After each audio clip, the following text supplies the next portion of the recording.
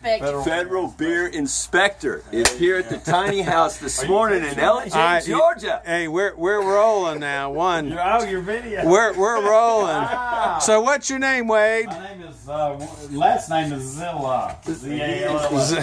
He is the official Federal Beer Inspector. He's used to being last in line, Zilla. Yeah.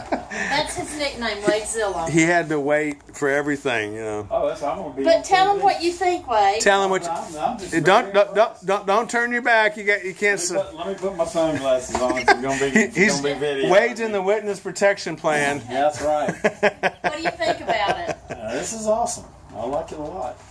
Very impressed. What were you thinking when you came to see it? Words in my mouth? No. Yeah, well, sort of. I was expecting the same old tiny house thing that I've been looking at time after time after time, and I'm very impressed with this. This is really cool.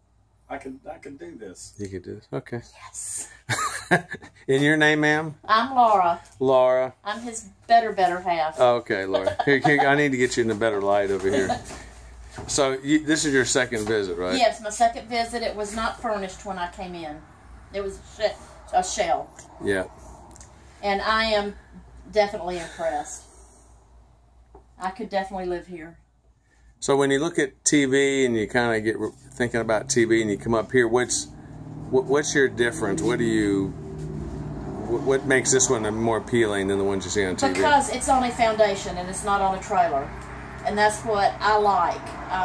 The trailer, well, movability, if you want to go from one place to the next, that's fine. But I would rather have something on a permanent foundation just for a feeling of safety for me. Yeah. So. Well, the reason why the ones you see on TV are on wheels and are kind of cramped is because they can only be so wide. Right. And regulations for the road. They put the loft on the sleeping loft. Yeah. So I tell people, if you want that kind of a deal, you know, there's certain people that may find that useful, but you're going to spend every day of your life crawling into a loft, and you're going to move it twice a year. Well, that's the thing that really appealed to me is Master on the Main. Yeah. Because I'm getting up there. This is just really I'm no spring chicken. This is sweet. That's right. No spring chickens here. Wow. Wowza. Yep. Okay, what's the deal here?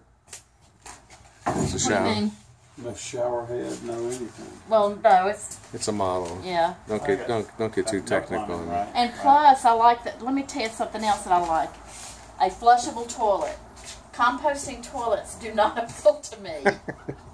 So to have something permanent that's flushable, I'm all about it. Okay, no. I really like the flour and the sugar and the coffee and the So let me focus on this. Really This Wade like shiny objects. That's right. He's all about the bling. This is awesome. What do you think about the outside space? I do. This is very appealing because This I would. reminds me of home here. My deck's about Yeah, we've got a very large deck at home, and it's on one level. It's not up. We're on a ranch, and it pretty much wraps around the back of the house. So we really like this. This is our outdoor living space, living room and dining room. We have this enclosed. Yeah. These go up. These are very flexible here.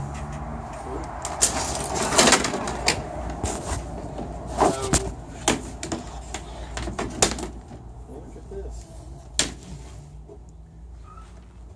These go up. See if those help.